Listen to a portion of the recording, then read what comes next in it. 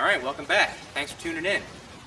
In this video, we're going to compare fuel economy or fuel efficiency between a gasoline and diesel powered generator. Let's take a look at both units and as well as the test rig, and we'll get started.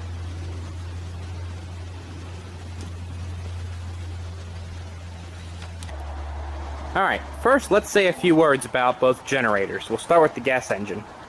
Now, many of you watched the video that I put up a few months ago concerning this. This is a 1954 Onan 305CK.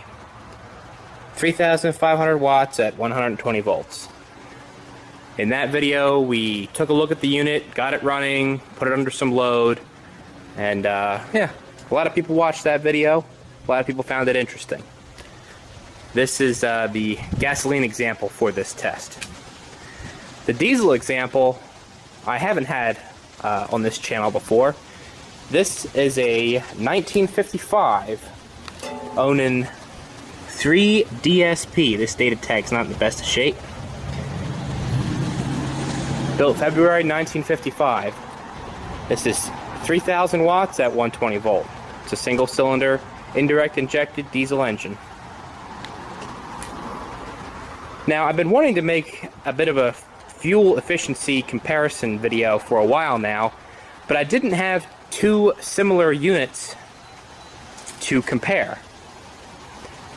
Well, finally now I've got one. I've got a diesel from the 1950s and a gas engine from the 1950s, built by the same company, only months apart. The generator ends on them are extremely similar, almost identical. The controls are a bit different, but that's irrelevant at this point. They both run at 1800 RPM. They're both very well built. Now, the gas engine, or the gasoline powered unit, is, or has, 16% greater capacity than the diesel. So when we get to actually calculating the difference in efficiency, we will have to take that into consideration. So the test rig looks a bit like this. The load will be provided by my 10 kilowatt simplex load bank. We're going to be measuring the weight of fuel consumed over time. I've got a glass jar. It's got graduations in 1/4 of a gallon, so the jar is totaled 1 gallon. And these are just for reference, really, these red lines, just for visual reference. We're going to be recording the weight of fuel, and we're going to be timing the runs. Now, I've got some information written down here. These are the values we're going to be using for the test. The gasoline I'm going to be using is 87 octanes, 10% ethanol, or up to 10% ethanol as it's labeled on the pump. Now, these numbers just came from the internet. Gasoline at 6 pounds per gallon, 2.721 kilograms per gallon, and has an energy content of 125,000 BTUs per gallon. And there's just some information on the generator. The diesel fuel I'll be using is just number 2 ultra low sulfur diesel. Has a weight of 6.9 pounds per gallon, a weight of 3.145 kilograms per gallon, and it contains 138,700 BTUs of energy per gallon. And there's that note about the 16% difference in capacity. And I've got a little chart here. So we're going to be operating them at no load, 1,000 watt load, 1,750 watt load, and 2,250 watt load. I'm not going to run them at full load. I don't think it's worth doing on 50-plus-year-old gensets. So I don't want to risk damaging the generator ends. So this 2,250 watts is 75% of the diesel's rated load. Again, we're not going to go to 75% of the gas engine's rated load. We'll just take, I have two columns for gas, as you can see. We've got the gas actual readings, and then we've got the gas corrected readings. Since it's 16% greater capacity, we'll have to have a correction factor there, so we're actually getting a true comparison, and then diesel. So we'll have grams used per hour and then gallons per hour I'm going to be taking the readings here from the scale in grams just to, facilitate easier. Okay, we're ready to start the no-load run on the gas engine. We got our initial weight here, 3,740 grams. About a gallon of gasoline. The engine's warmed up, it's primed. I've let it run a few minutes long enough to get the choke opened up. So it's running normally at no load. Now, before we start, I want to say a few quick things before we start the test. Alright, these aren't new. They're not rebuilt. They run. I don't know the condition of the engines. I haven't done full teardowns. I know they run, and they run pretty well, and they carry a load. Now, things that I can't control. Exhaust. I don't want to change the exhaust on this generator because it's original and I like it and it's quiet. That muffler may be more restrictive than this muffler. In fact, I know it is because this thing has an exhaust leak up here somewhere. I'm not going to be concerned about that. That's, in my opinion, that's something I can't control. The air filters are different. There are differences between these gen sets. This is not an apples to apples comparison. It's like it's a red apple and a green apple. They're both apples, but they're not identical. So, with that said, take these results how you like. But I think a lot of people will find this interesting. All right, so let's go ahead and start this thing up. One other thing I can't control that I just thought of: battery charge rate. Battery charge rate is adjustable on the large unit, on the diesel, I should say. It's not large. On the diesel, it is not adjustable on the gas engine. I'm going to operate the diesel at low charge rate. That's a couple watts, maybe 100 watts, 150 watts. Something I'm not going to worry about. So you can hear the gas engine's running. It's running right about 61 hertz. So we'll run the diesel at that same speed, no load.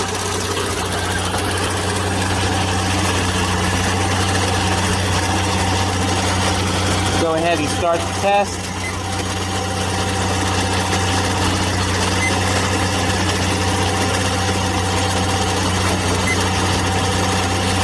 Starting weight, 3,712 grams.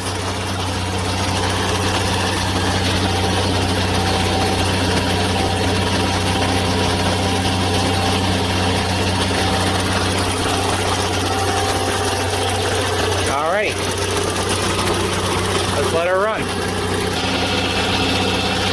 Alright, we're almost at an hour.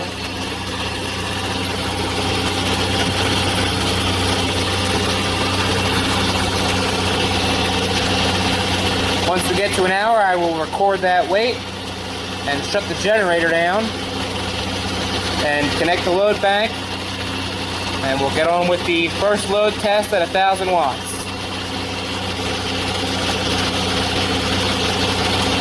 Alright, so 2540. That's our end weight.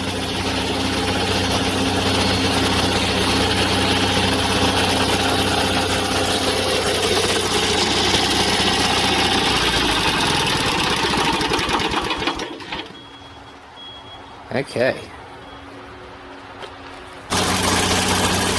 Okay, we're now running under load, our 1,000 watt load.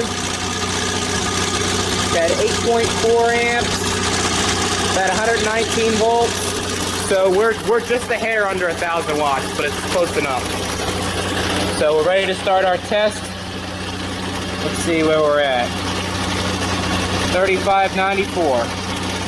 That's our starting weight.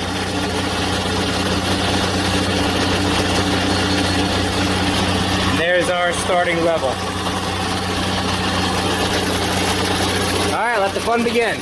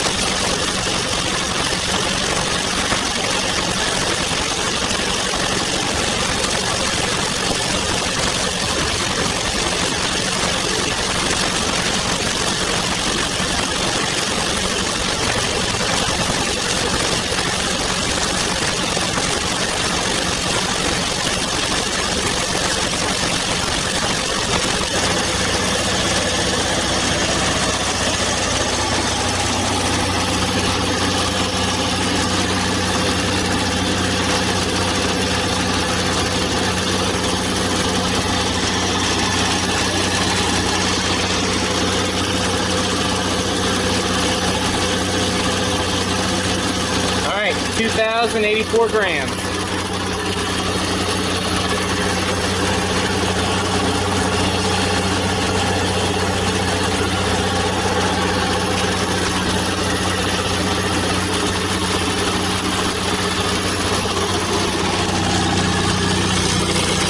Still running like a tramp.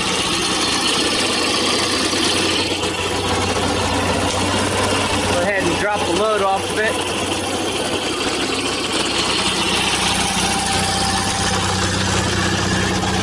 Let it cool down for a few minutes at no load.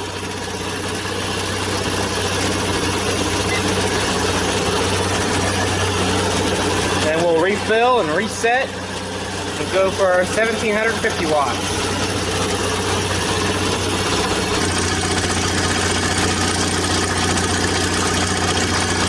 Alright, we're at 1,750 watts.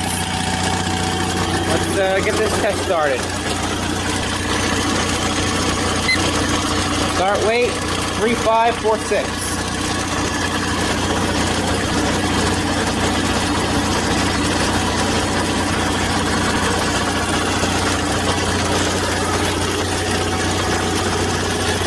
See you in an hour.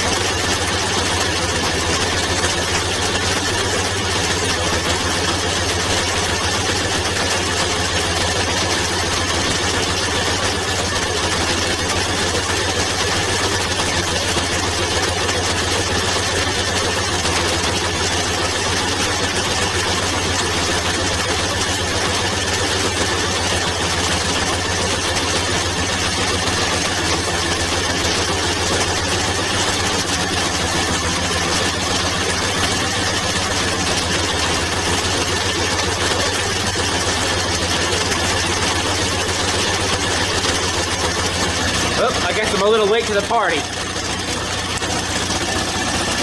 call that 1756. Only about a minute past. Whoops, should have been paying attention.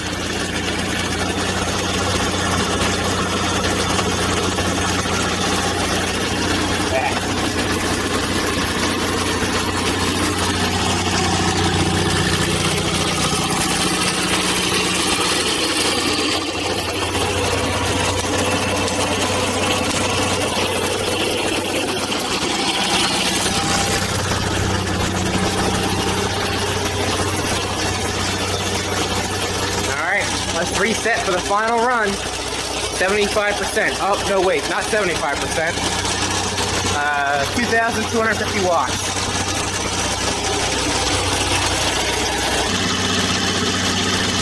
Alright, here's our final run. 18.3 amps.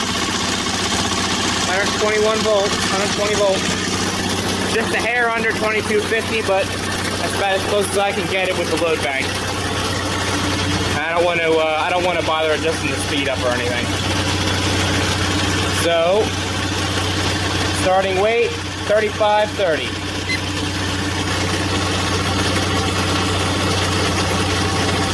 Here's where we're at so far. No load, 1172 grams per hour. 1000 watt load, 1510 grams per hour. 1750 watt load, 1790 grams per hour. Let's see what 2250 does.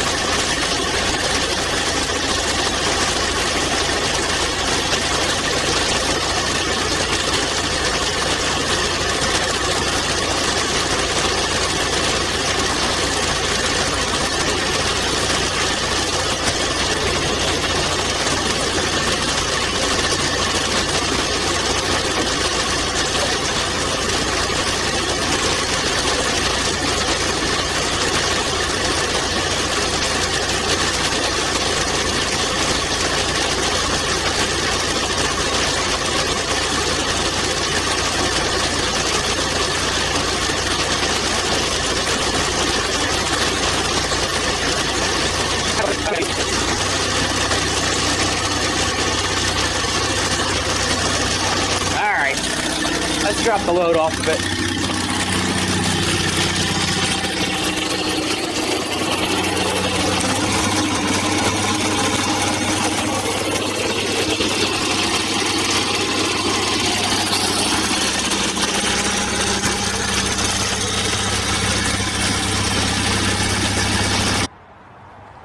Okay, for the diesel test, we have a bit of a change of venue. I moved everything kind of out here to the backyard toward the woods, just to kind of keep the noise away from the house. This unit does make quite a bit of noise, being an air-cooled diesel, a lot of mechanical noise. So, otherwise the same thing. We got our fuel set up on the scale and the timer. Load bank is set up. The load bank is connected, but both output breakers are open, so we've got no load on the unit. Now, you keen-eyed viewers will notice that we only have one line coming from the fuel supply. And some people say, oh, well, usually there's a fuel return with a diesel. Well, there is a return line, so to speak, but it does not come from the pump. This is not a flow-through system for the pump, at least. The only return line is a leak-off line coming from the injector nozzle. This injector doesn't have a lot of leak-off. So I have the return line disconnected here from the tank, the main tank, which we're not using. You can see we're disconnected from the main tank and we're just plumbed to the glass jar. If I start to see any fuel being emitted from that return line, I'll have to reevaluate the rig and have that fuel return back to the tank, or at least collect it so that we can weigh it and add that to our calculations. So let's go ahead and start this thing up. I'm just going to leave it connected to the putt-putt tractor here.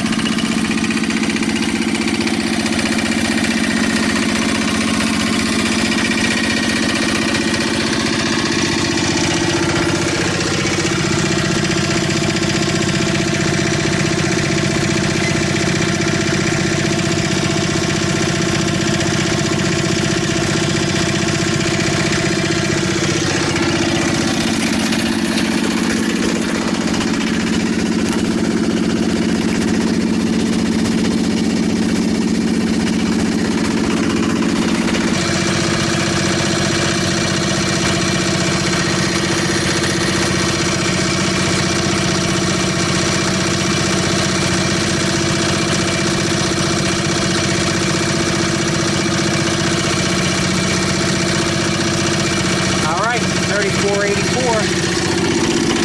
That's our shutdown weight, or end weight.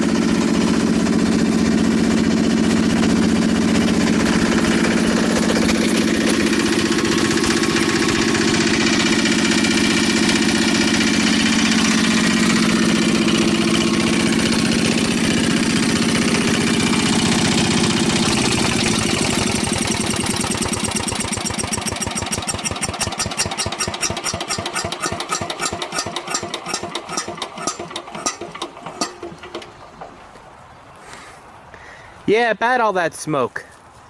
This is an interesting unit, interesting design really, how they accomplish starting and stopping of the engine. Obviously, it's exciter cranked, so the generator acts as a starting motor to turn the engine.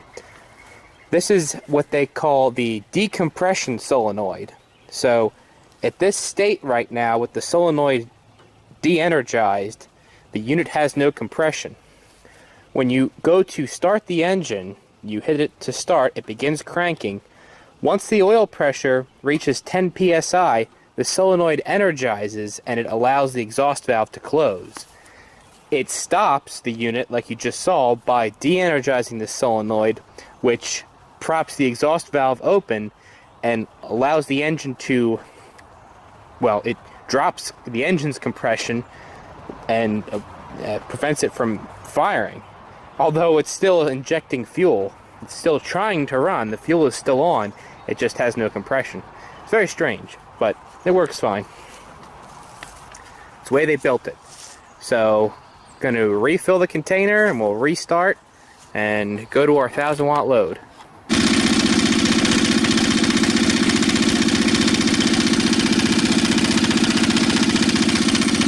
Alright, here we are at 1000 watt load.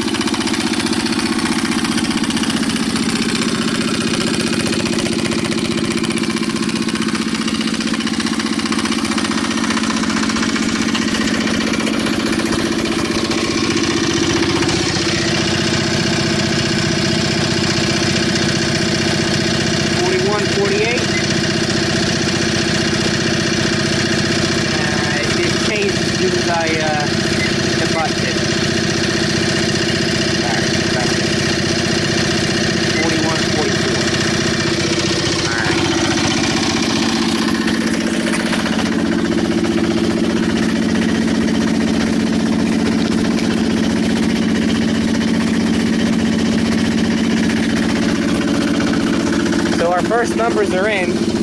Gasoline not corrected. Fuel consumption is 1172 grams per hour. Diesel, 498 grams per hour. That's quite a difference. Even with a 16% correction factor, I think the diesel's really got it beat. But only time will tell.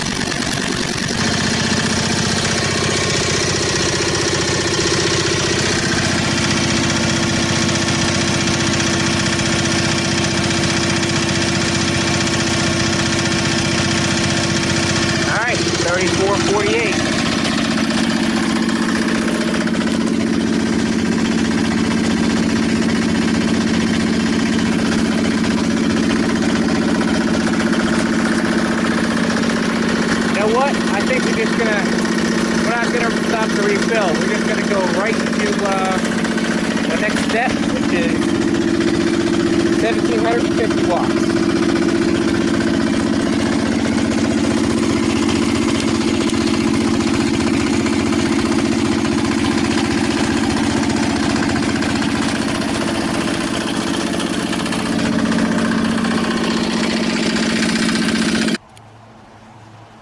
Well, that didn't work at all.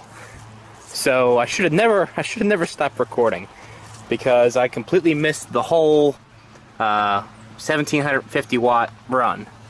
But that's how much fuel we burned. 1750 watt run started at 3384 and went down to 2500. So completely missed that. I'm sorry. You're just gonna have to live without being able to watch the riveting action of an engine burn fuel. So let me refill, and we'll go for the 2250 run.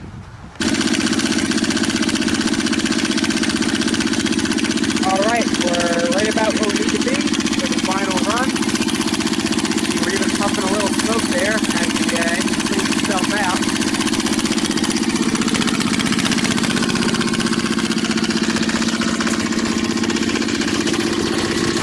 Get our starting weight.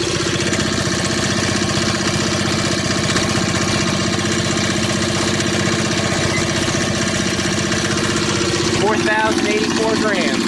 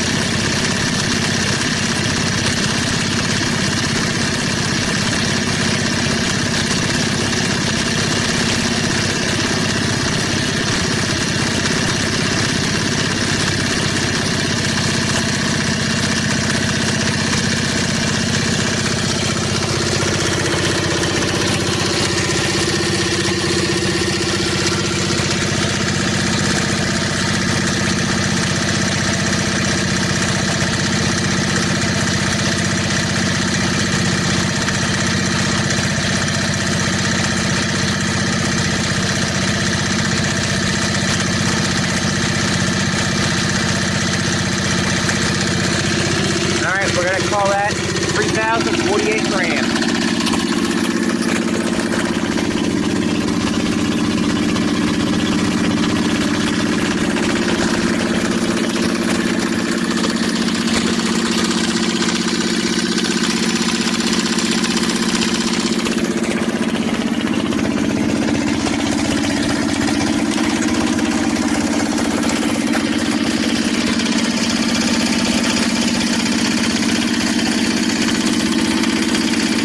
How this thing reacts to load changes. I'm going to dump 3,000 watts on it for the heck of it.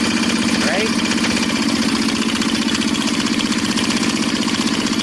Look at that. Fairly even scale. That was dumping 100% load on it. No load. Full load.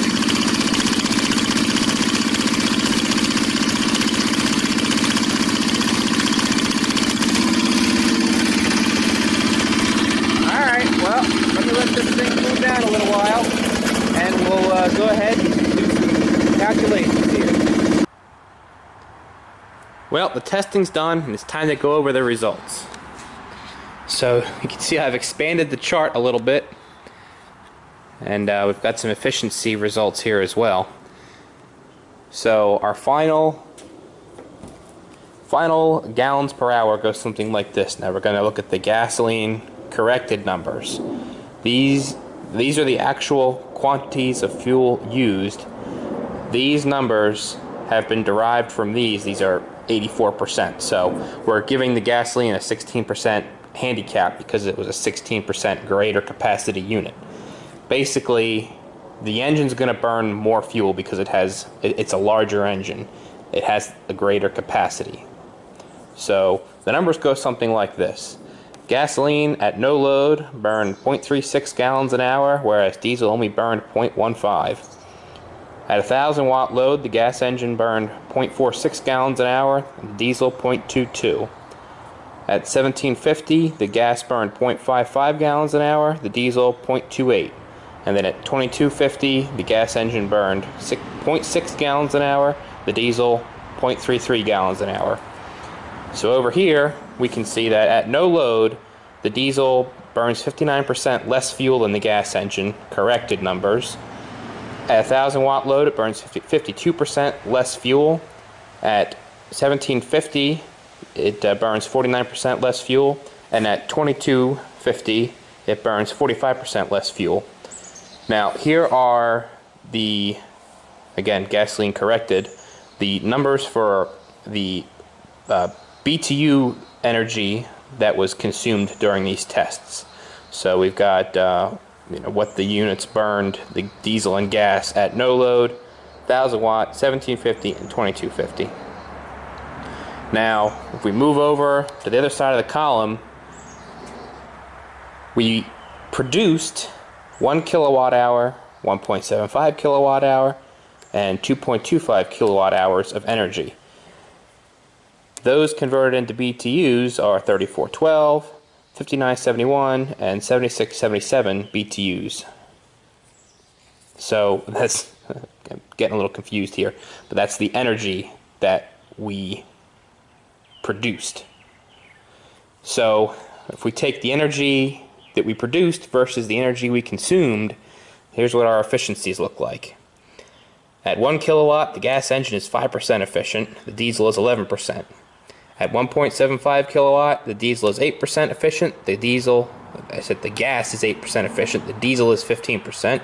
At 2.25 kilowatt, the gas is 10% efficient, and the diesel is 16% efficient. So pretty clear across the board there. We can see that the gas engine uses 50% or so more fuel than the diesel. It's interesting that it looks like it could even be, theoretically, if you could make a gas engine large enough and compete with the diesel that's using the same technology that this one is using, you could get to a point where the efficiencies would actually line up. But that's all theoretical, and I'm no mathematician or anything like that. So I hope you found these results interesting. I know this is a pretty dry video, but it's something that I've wondered about for a while, and I was glad to actually finally make it. So here's a little shot if you want to pause the video and go over my chart and correct me if I've made any errors. I'm sure there are some errors here, but I think it's all pretty straightforward. I'm sure some people will debate the correction factor here for the gasoline fuel consumption numbers, but maybe not. Feel free to leave any kind of constructive criticism in the comment section. I would appreciate it. And thank you very much for watching.